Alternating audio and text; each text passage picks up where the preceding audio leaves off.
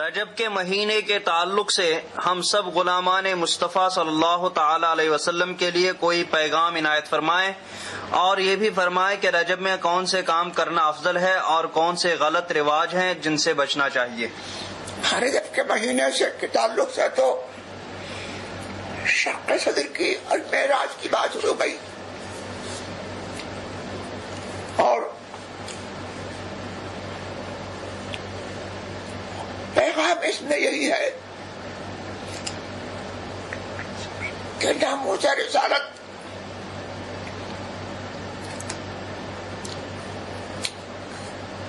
کی عظمت کو سمجھیے اور خود اس کی تعظیم کیجیے۔ ہر شبت مذہب بے دین بے ایمان بد کو بد زبان محمد رسول اللہ صلی اللہ تبارک و تعالی علیہ وسلم کی تنقید کرتے ہیں، ان کی محبت کو صاف دل سے الگ کیجیے،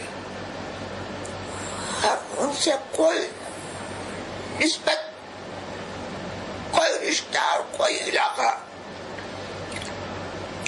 سنی یہ جانے کہ ہمارا ان سے کوئی رشتہ کوئی علاقہ نہیں،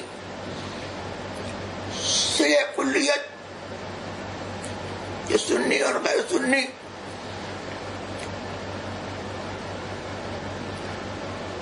کو ایک کرنے کی تحریک ہے۔